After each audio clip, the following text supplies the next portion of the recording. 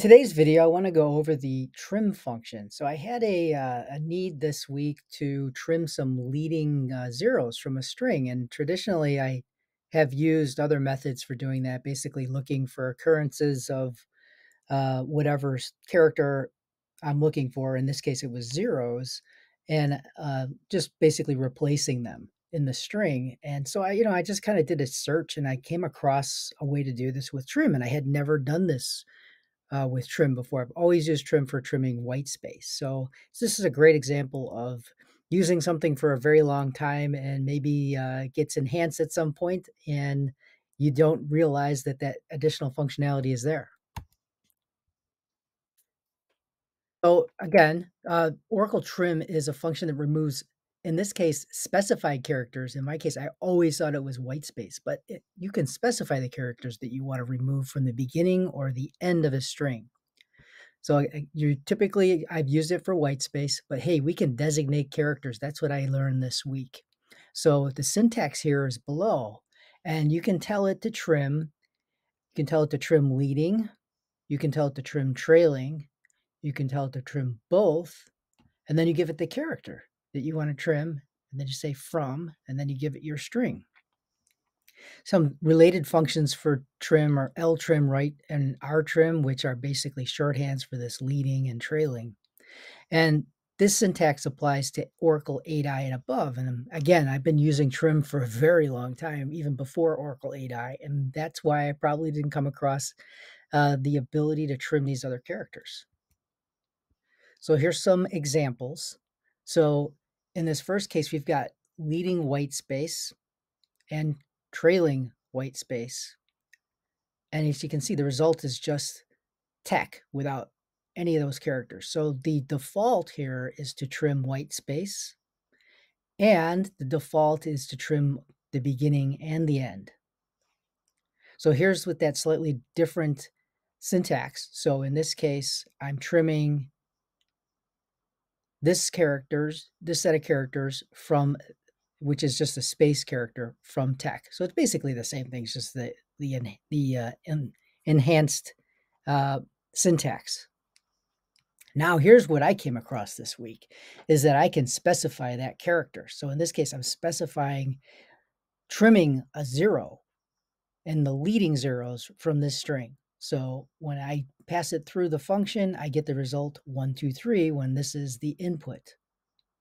And here is, we're going to trim the trailing ones from the string tech1. And so this goes away.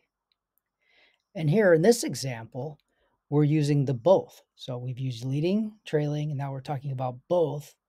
We're going to get rid of the ones from the string 1, 2, 3, tech 1, 1, 1, and then the result is 2, 3, tech.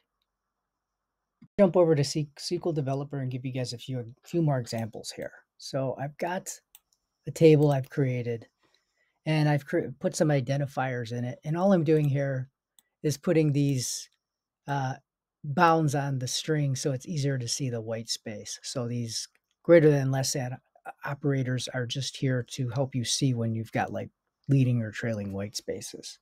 So these are the strings in the tables. And so here I'm just going to pass it through, and I'm going to do a trim. And so any string that's got a leading or a trailing space should get trimmed in this case. And I'm going to give you the before and after the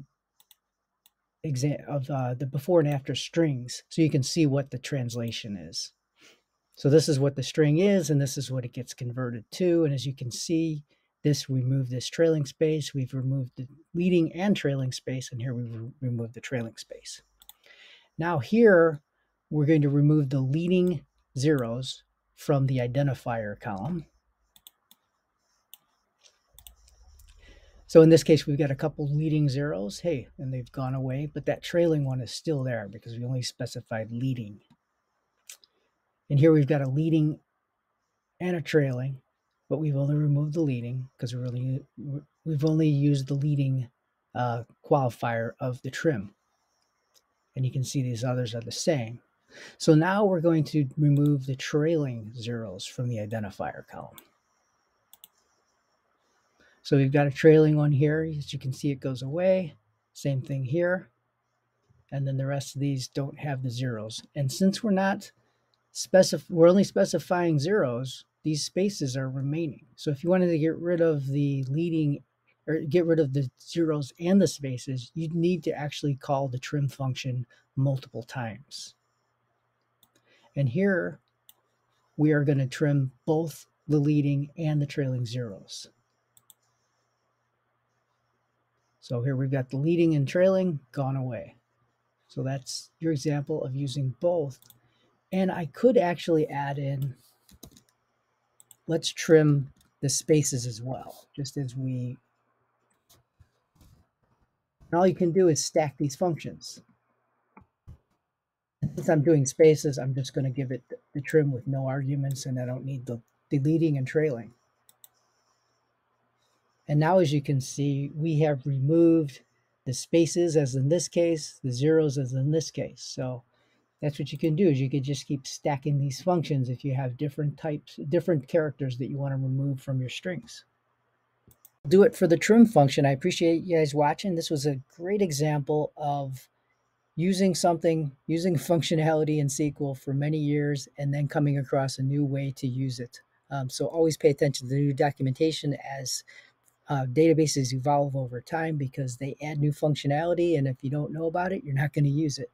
So I hope you guys enjoyed the video. Please like the video if you got something out of it. Consider subscribing to the channel and leave your questions and comments below. Thanks. Bye.